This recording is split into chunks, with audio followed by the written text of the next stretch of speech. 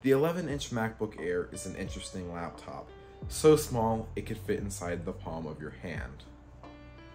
Okay, not that small, but definitely Apple's smallest fully capable laptop.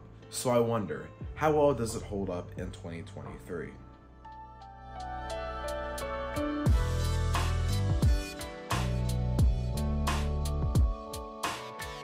This is a 2015 11-inch MacBook Air, rocking a dual-core i5, 4GB of RAM, and Intel HD graphics, and it's not exactly a powerhouse. For what it's worth, its 11-inch size is great enough for portability and overall being tiny, but not much else because this thing is slow.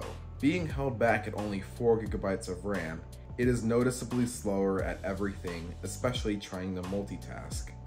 But if that doesn't bother you in the slightest, then who cares? When it comes to computer things, and what 90% of people will ever use a computer for, there is no problem whatsoever. Web browsing or consuming content is not an issue, and same with any basic task you would want to accomplish at half the size. It's not perfect and certainly not powerful, but as an ultra-portable computer for someone who likes smaller electronics and even as a secondary computer, it's good at what it does. Pricing on eBay can range between $100 to $200, which is kinda for what you get. It's not terrible, and it's recommendable if you need it or really want it. Thanks for watching. If you like this video, please leave a like, and if you really like this video, then definitely consider subscribing. I'll see y'all in the next video.